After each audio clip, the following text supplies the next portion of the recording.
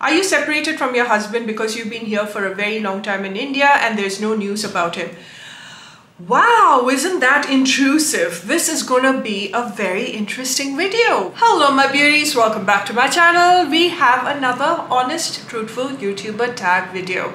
The sequel. Now the prequel was done 2 years ago and I know it wasn't a trend that I started. It started in the West, but after my video, it caught on like wildfire in the YouTube community. So many of my contemporaries started doing this video. This is not a trend right now. I just thought of doing a life update video anyway because I know there's so many questions that has been coming my way for the last 7.5 months since I've been in India. And I just thought this was the best way to just sit one-on-one and catch up and talk about what I know, what I've been up to. I've been in this industry for the last 6.5 years right now. I'm still not part of the OG clan of, Shreya, Jovi that's been there for eons, Sherry. Compared to them, I'm relatively new, but I've seen the growth. I've seen what YouTube, the transformation that it has gone through, the ups, the downs, the stagnancy in my growth, the dip low. I've seen it all, but I can confidently say that despite of everything, I have tried to be as honest and authentic to me, my craft, as well as to my viewers watching, without the growing trends of catching eyeballs, with the whole clickbaity kind of a thing that happens right now on YouTube. I've tried to just be as real as possible and just do my job and get out, without any drama. So let's start, because we've got a lot of personal intrusive questions, which is just making me already palpitate, because 2 years ago I was a little feisty, and right now as a new mom, that feistiness has died down because life happened. Now before you jump onto the spicy side of this video, I want you to give me exactly 5 minutes, because this portion of the video is in collaboration with one of my favorite brand, and that is Dr. Sheth.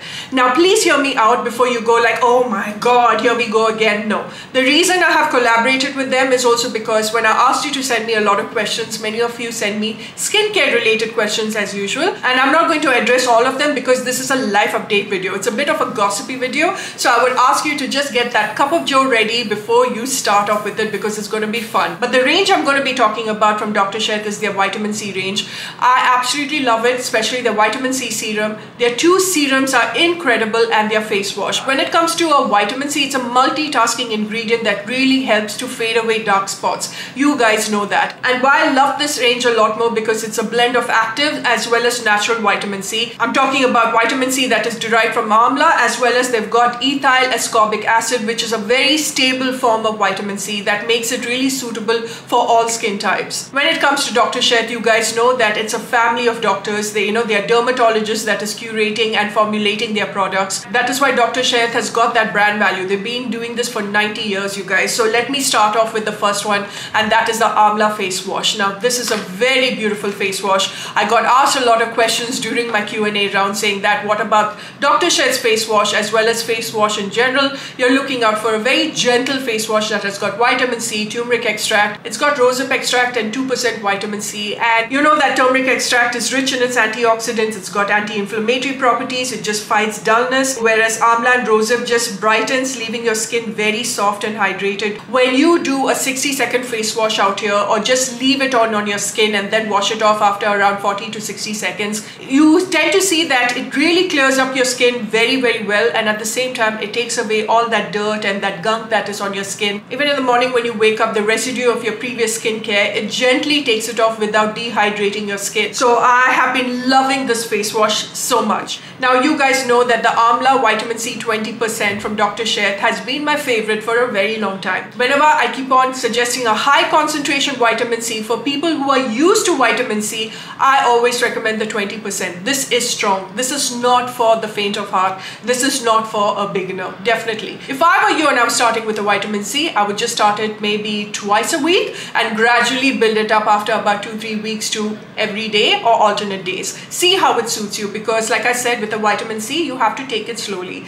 But it's been formulated so well out here, guys, that it is suitable for all skin types. It's for people who have got really deeply pigmented skin, acne scars that are not fading away, really stubborn marks on the skin, and you're looking out for something really strong to add in a punch to make a difference, to bring about a difference onto the skin, then that 20% is the one for you.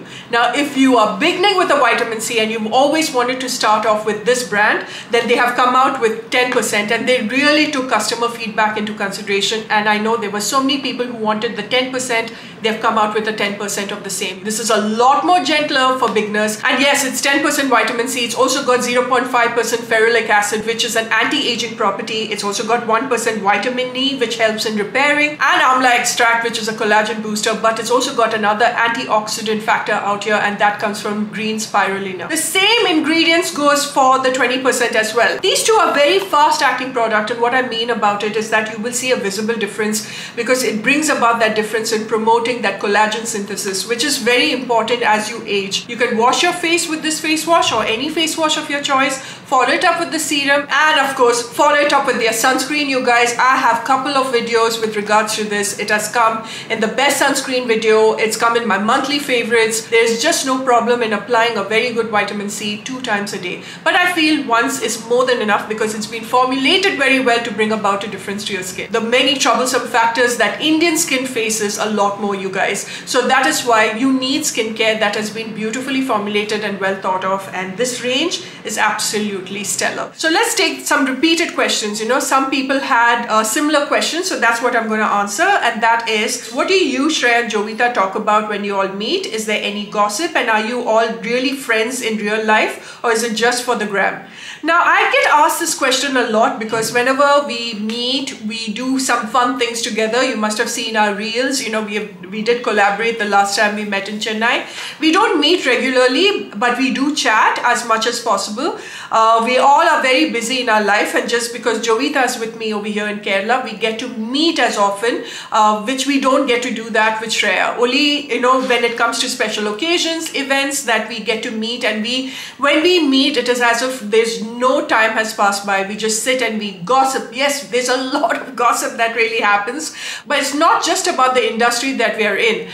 We like to talk about things outside of work. You know, that's what, because, you know, when you keep on talking about work 24/7, that's not friendship. That's just catching up to, you know, what business proposal each one has got, what business project each one has signed, and that's not what the basis of friendship should be. And why I love those two a lot more is because I've met a lot of content creators, and most of them will make friends with you basis on how many followers that you have. For many content creators that I've come across, and I'm talking about established ones also, and I'm talking about newcomers, I've noticed how they will talk to you when they know that it benefits them. Either it will benefit them through a reel, or it will benefit them through a collaborated YouTube video. For us, the three of us don't even bring the numbers into the picture. It is about just compatibility. We talk about various other things, about family, about personal life. You know, we know about we just basically catch up. We have known each other for a long time now, and our friendships are not about collaboration. Otherwise, that's what Jovi and I would be doing every now and then out here in Kochi. But when we get together, it's about friendship. You know, it's not about what can you give me in return or what can I take from you. And touch wood, I just hope that it continues, because it's very rare to find a friendship as real as that in today's world. Who, according to you, is the nicest influencer and the fakest? Now, I don't go to too many events. I mean, as you know, that I'm a very private person. I've also got social anxiety that not many people know about. I would say that, like, my girls are definitely the nicest bunch. I'm talking about Shreya and Jovi. I know that Sarah Sarosh is so incredibly kind and so super sweet. Don't go by. Her persona is larger than life on when you see her on videos as well. You'll feel like, you know, she's very intimidating. And that happens to her and I only because of our height, our personality, the way we talk. We're so loud, you know. We don't even know how to talk in a very soft, subdued version. We are very loud people. And I guess when they see that, they think that we're very aggressive and arrogant, but we're far from it, you guys. She is far from it. The way she takes care, I know that most of the content creators that I have met, all the girls that I have met, the one thing that they do beautifully is take care of their family. For them, family is everything. But I know how much these girls do. I know how much Sarah does for her family, and it is just incredible. I love that aspect, that no matter how much money that these girls are making, they are still not forgetting the people that have stuck on with them from the beginning. So I just think that that's something they should beautifully continue. This time I met so many influencers in Delhi, and I just felt that all of them are so sweet and very, very humble. There were a few that I could not resonate with. Now, to tell you who's fake, that's something I won't do, because being fake and finding someone fake is a very subjective thing. I know many people might find me fake, but the nicest of the lot is also Sherry, you guys, because anytime I have required help, and it's just not me, I know so many people that she has helped with, and she's not someone who will just go on social media and say, I did this for you. She's been in the industry for a very long time. There's nobody who's well connected as Sherry, but there is that class that she displays. It's not about, do you know who I am? Do you know who my connections are? Nothing of that sort. I like her. For example, recently YouTube had taken my channel away from me and I was not able to upload, and there was a big, huge misunderstanding. I think, they did not protect me, and I know that Jovita tried to help as much as possible, but who really stood up for me was Sherry, who really helped and guided me on what to do and how to reclaim my channel back. And that is also one of the main reasons that I've not been too active on YouTube, because it really broke my heart, that one incident. But no one else helped me as much as Sherry has, and this is not the first time. Why are skinfluencers losing their views and audience and shifting to fashion or vlogs or travels? Well, I guess yeah, I have noticed that. I have definitely noticed that my videos and many of my fellow content creators who are in the same field of work are not getting the views as how it was before. And I feel that how much of skincare and how much of beauty products can you talk about? Maybe that's one of the main reason. But I also know for a fact that the reason why brands still want us to do YouTube videos, because now Instagram is definitely picking up. But despite the numbers that Instagram has, and despite the kind of rage that Instagram has, YouTube is slowly changing, and that is why they introduce shorts. So I know that there's a lot more people watching shorts than a long format video, and brands still want YouTube video because, guys, it stays forever. Now, when you do a reel, for example, it disappears. Can you search anywhere like how to apply skincare, how to apply vitamin C, 5 ways of applying a lipstick? If you type on Google, what's the first thing that will pop up? An article or a video. You're not going, and a video from YouTube. You're not going to get something from Instagram popping up. So I still concentrate on YouTube because I feel that YouTube has got a very intelligent audience. So a YouTube community is very intelligent, and they're a buying community. They're there, they're serious. They're serious about knowing whether their product, their skincare, their makeup product is worth the money or not. So vlogs are fun only because I guess it's in our nature to, want to know about, your favorite person's life. It's in our nature to, it's like one of those big brother, big boss kind of thing, but I'm somewhere in the middle where, I'll share just a little bit what I'm comfortable sharing. So that's why you might see some vlog style videos. I have come to a point in my life, and especially after the pandemic, I don't want to put anybody in that position where they feel bad about what they don't have, just because they see what I have. That is why I still stick to what I know, what I'm good at. Sadly, the views are not great, but that is the life cycle of YouTube. It goes through its ups, it'll go through its down, it'll go through its up again. So you can't say it's over until the fat lady sings. Is there a mean girl movie situation in content creators? Oh yes, there is. I'm talking about which field doesn't have that mean girl kind of an attitude. You'll always have that bunch of women who just don't wish you well, who will look at you as if you're just dust. In my field, I can honestly say that there are many who will not even talk to you, not even say hi, unless they know you. And for them to know you, you have to be on that same standing with them, same platform, same numbers, same kind of all that hype and jazz that comes along with it, the fluff that comes along with, social media. Then they will be nice to you. And the nice is also very, very fake. It's very superficial. There's nothing deep. There's nothing real. The moment that you have a downfall, they will cut you off like that. And they will jump from one person to another person, whoever benefits them. And I've seen quite a number of people do that. So there is a mean girl kind of a situation that happens. So let's take 2 questions right now. What do you feel about the woke influencers that has a huge following because of their connection? And is there a mobster kind of a scene when it comes to influencers? Mobster? what are we in Sicily where we have to kiss the ring of a certain person? That's all such rubbish. It doesn't happen in our world. This is not the film industry, but there is a hierarchy that happens. So let me break it down for you. The woke influencers. Yes, there are a bunch of women who just sits online and who has a lot of opinions about many people and situation and the stigma that our society has. And those are woke people online. Do they do anything on field? No, they don't. It's very easy for all of us to have an opinion and to voice out our opinion behind the mobile, behind a laptop. It's very easy to pen down a few words and be that advocate of everything good and mighty. But what are you doing about it? I only respect people, those sort of influencers that actually are there on the field doing something about it. There are certain woke influencers that will add their, what is right, what is wrong once in a while, but actually when you look at it overall, it is just fluff and it is just gossip. It's quite sarcastic and very negative and very bitchy. That kind of selective wokeism, if that's a word, is not something I respect. I like a person who will make you think, who will leave that question mark and make you think about a certain thing, whereas it is what's right and wrong, all of us know. But when there is a person who intelligently puts out their side of the story and makes you think about, shit, she's right, actually this is wrong. Those are the kind of people that I like to follow and I engage with. And the people that also do things offline as well, just not online. But there are many people who have got the connection within the industry, fashion, Bollywood, as well as, within the content creator world. And they feel like, oh my God, I am really important because of the connections I have. So, and they have that verbal diarrhea online. They make absolutely no difference. Their existence makes absolutely no difference. They're just fluff. Now, when it comes to hierarchy, I'm talking about what you like to call it, the mobster, the gang, the mafia. There's no such thing out here. But there is a hierarchy. For example, there is this one person who's very, very influential.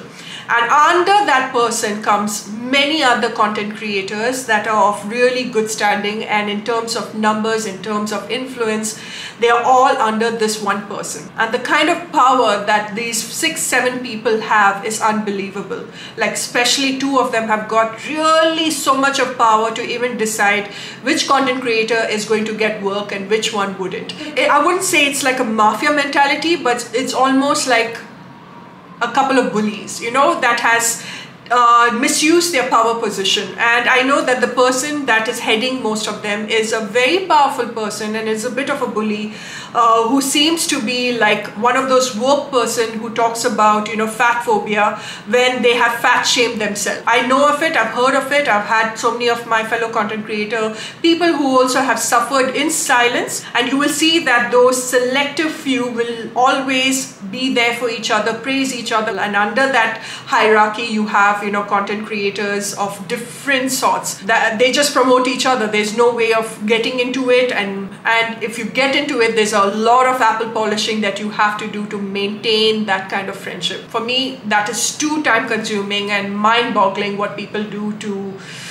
be very relevant in this industry. Why weren't you or Shreya or Jovita invited for Cannes or winning any awards like Cosmo despite being in the industry for a very long time? That's a very good question. I would say that all of us did not get the opportunity. Most of us got invited. Most of us got certain opportunities that we turned down only because we felt that it wasn't meshing well with the kind of person that we are, with the kind of things that we are doing. I know Shreya's nominated many times. I know Jovi and I have never been nominated before, and Jovita has also been in the industry for a very long time, and we've had this discussion. I feel that apart from the Bombay community and Delhi community, they feel that every other content creators that come from various parts of India doesn't have that significance, that importance when it comes to bringing about a difference. I feel it's a very frog in the well mentality. What is there in the well is only what they will look at. They do not want to see what's outside of it, and that's a very wrong way of going about with it because there's too many talents out there. I know for a fact that Jovita and I are in the mainstream of content creator world, but I know there's so many people out here in Kerala itself who have got bigger following than me, who has not had the opportunities that I've had despite being small in numbers. And I don't know what is the reason that many brands in Bombay and Delhi don't look at this part of the world. all of South India I'm talking about, even Northeast, you know, so they need to really step up their game. So I guess the invitation didn't come our way because they are pretending not to know Jovita and I, or they're simply, we don't appeal to them. I don't know what it is, because you will see that it is the same bunch of people that get nominated again and again and again. So how do you give chance to someone new? Now, when it comes to Cannes Film Festival, I think it is all to do with L'Oreal. L'Oreal gets to choose who, you know, is going to represent India for Cannes Film Festival, and it's an opportunity of a lifetime. I mean, who wouldn't want to go to Cannes? Of course, end of the day, it's the brand that decides who gets to represent them at Cannes. And I like the brand that they're taking new faces as well. It's refreshing for us. It was refreshing to see Tarini over there, you know, walk the red carpet. I was really proud of her. I thought that she did a brilliant job. Why do you content creators keep pushing affiliate codes like a salesperson, as if you are all not making enough? I feel it's a little negative, but I'll address this anyway. Now, when it comes to affiliate codes, there are so many people who have got an affiliate code. The reason, I can't speak for them, I'll speak for myself. The reason I give an affiliate code, number one, is because I eventually get asked by most of you saying, do you have a code for this brand? Do you have a code for that brand? Because many of y'all don't go to the information bar under the video to check all the affiliate codes. I can just put it out there and that's about it. And every time I disclose an affiliate code, I also mention, if you see all my videos, I've said, buy and use the code of the content creators that you resonate with. It just doesn't have to be with me, but I'm just putting it out there in case you're looking out for a further discount. Now, the last part of the question, as if you're not making enough money. Now, making money, when is it enough? When is it?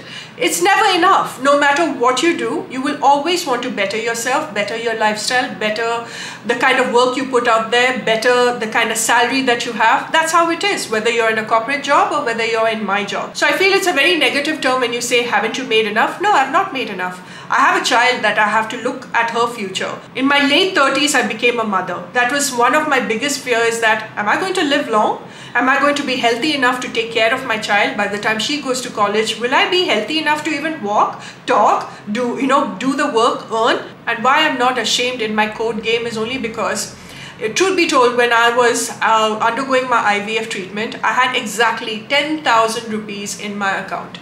I was going through so many problems, personal problems with my husband, that I had a very limited amount to survive on. I lost my identity there. And that happens to a lot of women who suddenly become financially dependent on their partner. And when I came here during my IVF and I went through that lack of financial independence, I made a promise to myself that I will do whatever it takes to not put me in that position I was a few years ago. But whatever I make, I save it for my daughter. Everything that I make is only for Nirvana, because of my constant fear whether there's going to be a tomorrow for me. The life that I have right now, what I'm able to enjoy, how I'm able to travel, buy something nice for me, save enough for my daughter, has only happened because of all of you, because of YouTube, because of these codes, because of people using my code, my affiliate links, or for example brands coming to me. It's only happened because of that. The kind of financial independence that I've had, I have to be grateful to all of you for putting me in this position.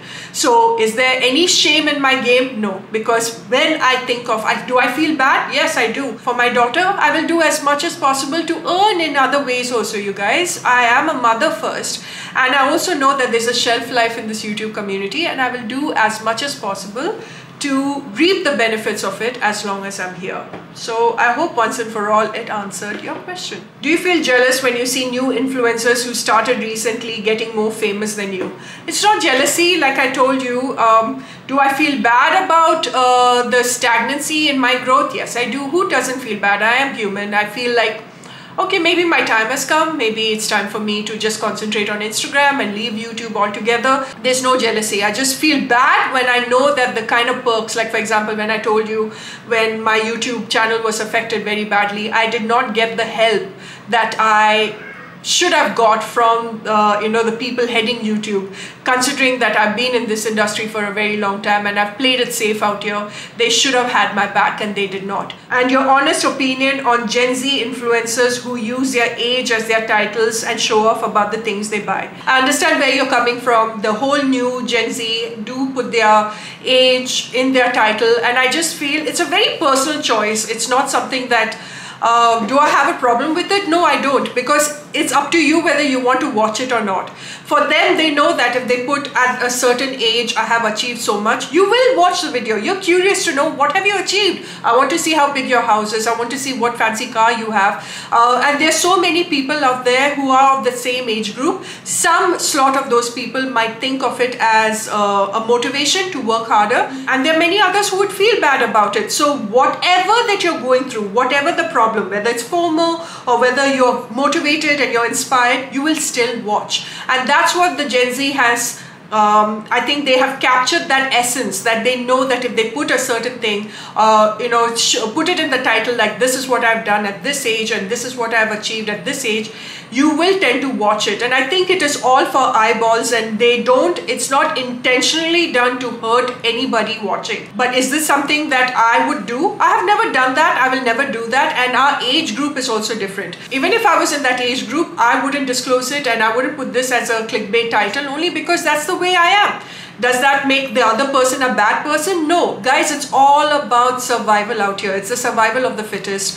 You have to do what it takes to make sure that you survive in this industry. It's too competitive. So if they want to do something that's going to garner traffic into their page, then they will do what it takes. Now it is up to you whether you want to watch it or not watch it. You can't be one of those people who will watch it, who will watch the entire thing, get irritated, pass a comment saying that shame on you, then again go back to the video and watch it all together. You need to unfollow and take that drama out of your life. You live carefree and let live. I'm the sort of person, I know my peers of the same, I'm talking about the time frame that we have been in this industry. We do not like to put such titles only because, especially like I mentioned even in the beginning of the channel, because of the pandemic, I'm feeling really bad. I feel bad to even show what I have bought. There's not too many hauls that I do, if you notice, because I don't know the struggle of another person who has lost their job, who is not able to get a job, who's not able to get that education, who's not able to pay their fees, who's not able to pay their rent, who's not able to buy the basic necessities because they're really struggling, who's not able to buy a gift for their mother, for their father, because money is really, they're tight on finance. So when they see videos like that, I don't want that negativity to brood from their side and on my side towards me, for them. I don't want that, because I don't want someone looking at my video and be like, damn, what a life she's got. That itself is it sends off a certain energy. Second of all, I don't want that person to think that what they have is not enough. If you wake up in the morning and you've got your health intact, you've got your loved ones around you whose health is intact, trust me, that's the biggest blessing. You don't need a car, you don't need a fancy house, you don't need a fancy designer bag, nothing. Those are your blessings. But we tend to forget those blessings when we see other people buying that latest bag, especially at the age group that they're in. And I know in my 20s, I wanted so much, I wanted to achieve a lot, and I used to feel bad when I used to see people, living the high life. I wanted that. But there are some people, instead of inspiration, they take it as demotivation, and that's the negative side of all this. So I personally wouldn't put a title of that sort, even if I was their age. But do I hate them for it? No, I don't. Like I said, survival of the fittest, and they're doing that to garner eyeballs. They're getting it. It's up to you whether you want to feed it or not. So you've been here for a very long time and we don't get to see your husband. Is everything okay with your marriage? What is happening? There were a couple of questions with regards to my marriage, which I feel is very intrusive and personal, and frankly, none of your business. It's just that my work picked up really well out here, and for the first time in my 8 years of marriage, I have finally decided to think about myself and my career. I left everything and went to London so that my husband's career can be really set, and I was there for him. He didn't have to shift bases, and that's what happens to a lot of us women. We shift our base, we say goodbye to our family, our friends, our work for our husbands. This is just his way of giving me the space. Have we had problems in the last 7 months because of distance? Yes, a lot of problems. Nothing was running smoothly. I'm not painting a rosy picture out here saying that he's there for me and he tells me like go for your dreams, I'll always be there. No, it's never like that. No marriage is ever that rosy. We've had our ups and downs, we've had our fights, we've had so many miscommunications and misunderstanding, but it's all about doing something which will definitely bring about a fabulous future for our child, because he knows that I also have a shelf life in this career.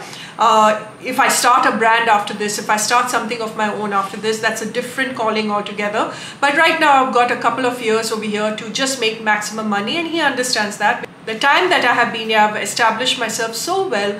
Luckily I've worked with the best of the best, and I've established myself so well that even if I go to the UK, I know that they will want to keep working with me, and they would want to send their products to me and continue the work association. So I can now confidently go. The last question is, what is the biggest advice you can give new content creators who are starting their career? There's so many videos out there that preaches what to do, what not to do. But if there's one advice I can tell people is that I know right now is the trend to lend your voice to certain reels. When you make videos, you can see there's a lot of voiceover videos, in the sense you won't see people, very rarely you will see now people sitting in front of the camera and talking when they do short form videos, be it shorts or be it reels, which works really well.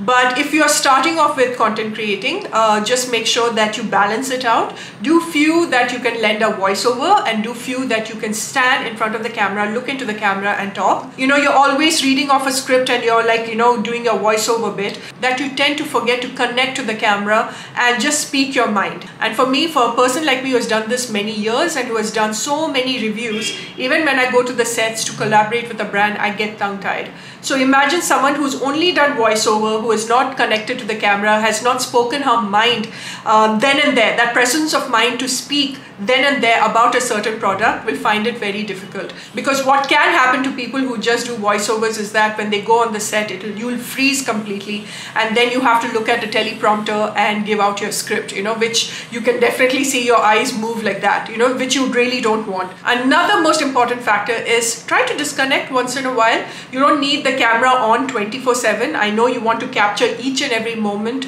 especially if you're a vlogger more than a beauty content creator. You're missing out on the moments. When you're traveling, when you're going for an event, enjoy the event by spending time. Finish the event and try to enjoy.